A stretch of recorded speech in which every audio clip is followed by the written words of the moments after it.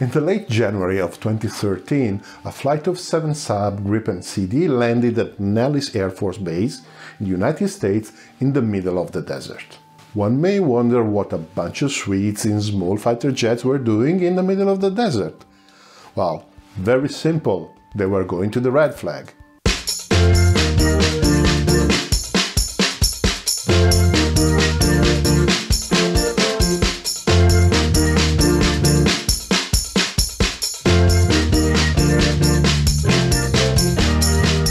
The red flag is probably the best training exercise for a military pilot in the world. By the use of a sophisticated electronic simulation equipment, the air missions over a vast expanse of American desert are as close as it gets to a real war. The Swedish Air Force and the Gripen had already been at the red flag a few times, the first time in 2006, with very good results. But this time was different. This time the Gripens were on the red team. At red flag, the simulated hostilities are between two parties, the blue and the red team.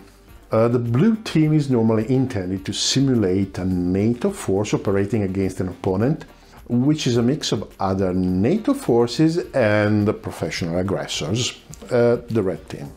While the blue team operates with all the high-value assets that the NATO is planning to deploy, like AWACS, electronic warfare, support planes, ground control coordination, and so on, the red team has much more limited support. The AWACS or the ground control just send you in the direction of the blue force and good luck. Many were curious to see how the Gripen would have performed in such a difficult role. It is not impossible to imagine that many had thought that the small fighter was going to be an easy prey, but oh boy, they were very, very, very wrong. The Gripens networked their system with some planes acting as AWACSes. AWACSes?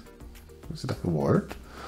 They gained the necessary situation awareness and used their electronics chip to avoid the air defenses and get within the range of the enemy planes. The first day, they scored 10 kills, including Typhoons and F-16 Block 50+. During the whole red flag, they never lost an aerial encounter, they never failed the mission, they never delayed the mission for bad weather or technical problems. At the end of the exercise, the only fighter with a score better than the Gripen was the mighty F-22, and even that, only just.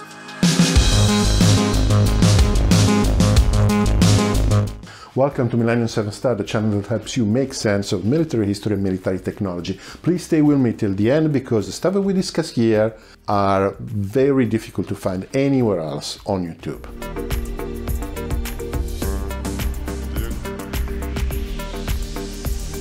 It is always difficult to have accurate reports on training exercises. What you have to work with often are fragments of information and not always very reliable.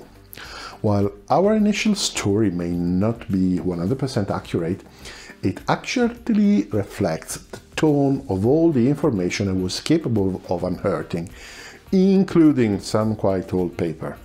After some research, it was clear that there were no news of the Gripen doing bad in an exercise. The plane was used in Libya as a reconnaissance asset, but it never saw combat, so all we have are these exercises.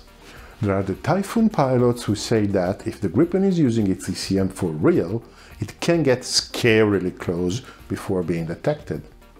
And then there is that time when 3 Swedish Gripens went against 5 Norwegian F-16s, and the result after 3 rounds was 5-0, 5-0, 5-1 for the Gripens. Or that episode when in an exercise in Sweden a Gripen acting as an aggressor surprised 3 F-15, shooting down 2 and scaring away the third. Or the reports from the Royal Thai Air Force that during an exercise against Chinese J-11 and Sukhoi 27 achieved a 4-0 kill ratio. So there should be a reason for all this good press.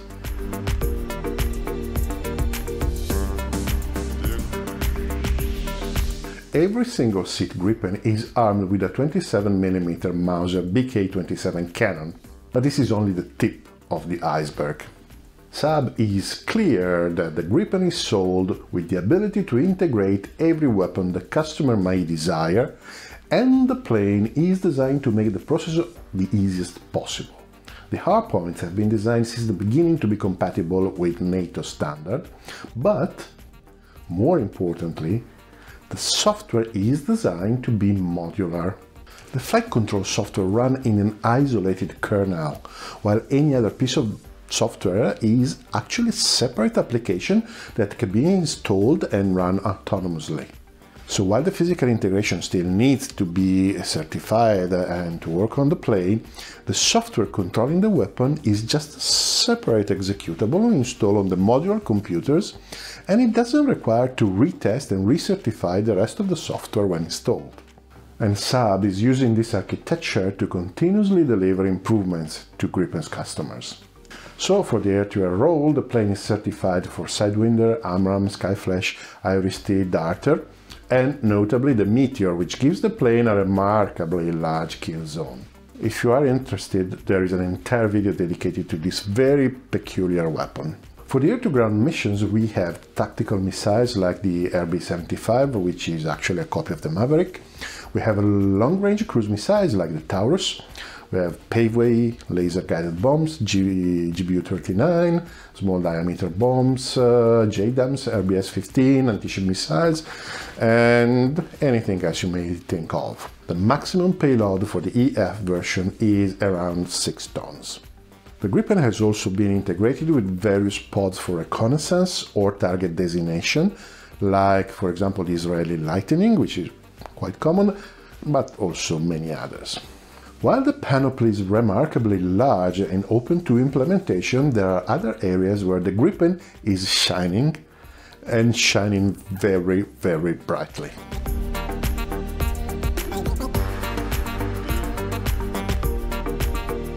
The Gripen has been built around its suite of sensor and electronic warfare. This was a choice dictated by the consideration that physical stealth effectiveness is slowly being eroded with time by new defensive countermeasures and tactics. Stealth based on geometry and radar-absorbing materials is hard to upgrade in any way because it is built into the aircraft structure. Relying on sensor and electronic warfare, on the contrary, allows for a continuous improvement of software and hardware. And Gripen sensors, in fact, have evolved massively from the version A to version E. The main sensor in version E is the Raven ES5 radar produced by the Italian Galileo in Scotland. At the moment of filming, it is considered to be one of the best AESA radar in the world. Even if the performances have never been declared, there are two elements that set it apart from the competition. The about 1,000 emitter-receiver modules use gallium nitride, which is reported to improve the efficiency and the sensitivity of the antenna by a definitely non-negligible amount. As usual, the actual numbers are a close-guarded secret. The second element is the so-called repositioner, which is a true stroke of genius from an engineering point of view. AESA radars usually have a flat fixed antenna positioned within the radome and perpendicular to the plane axis. AESA radars steer their beam electronically, switching on and off the antenna modules at high speed, allowing for much more sophisticated search, track and map techniques than a conventional mechanical antenna. One advantage is that in this way the complex and expensive gimbal mount required to point the antenna in a specific direction is just removed, improving cost and reliability. The Raven ES5 has the antenna mounted at an angle with the axis, and the antenna rotates around the axis. The great advantage of this solution is that the radar can look backwards. A modern AESA radar can achieve beam deflection from 60 to 80 degrees on each side. The antenna inclination angle adds to the deflection and the beam can be actually pointed backwards. The Raven ES5 declares a deflection of 110 degrees, but considering the geometry of the radar, I would expect to be more. The advantage of this is that the plane can still track a target while moving away from it or just running circles around it without using additional antennas positioned elsewhere on the airframe, like in the Sukhoi 57. If tracking can be maintained, then the weapons can be guided to attack the target by data links or semi-active homing. So to be totally clear, the Gripen can attack a target there. There are very few radars in service or in development that use this configuration, and there is a sort of philosophical debate if reintroducing a moving part is worth it. But still I believe it is an outstanding solution. Quite curiously, the brochure that can be downloaded from the Galileo website says that the radar can track one target, and this is something that I don't believe for a second, since even the most lightweight and simplified modern radar can track multiple targets.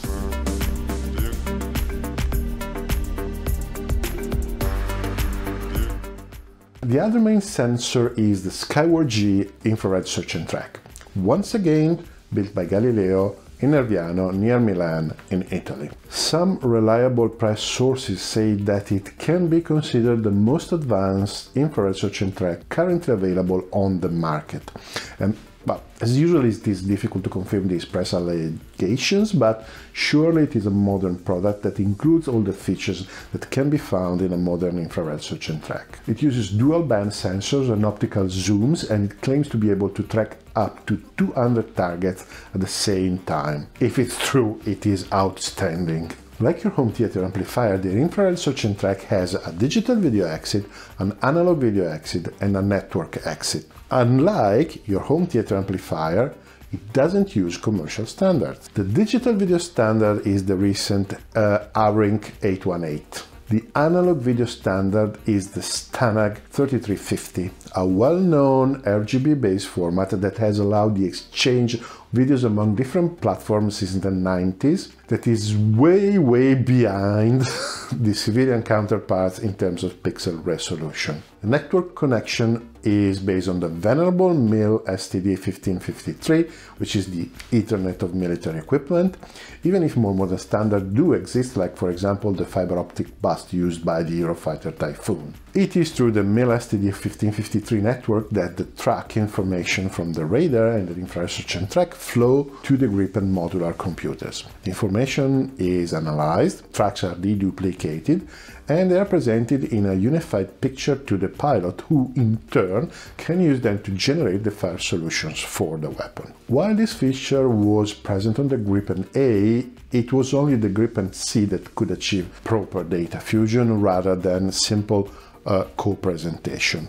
In the Gripen EF, the feature has obviously been refined, and on the Brazilian variant, the characteristic 3 multifunction displays have been replaced with a single panoramic wide-angle screen similar to what is installed on the F-35 that could make the happiness of every video game player.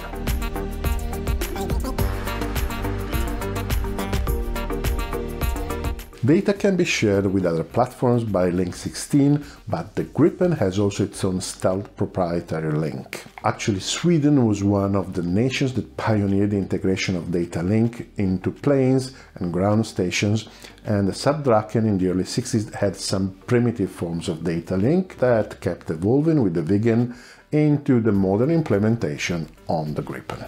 The electronic warfare suite is considered to be the Gripen's strong point and the secret sauce that makes the plane so lethal despite the other limitation.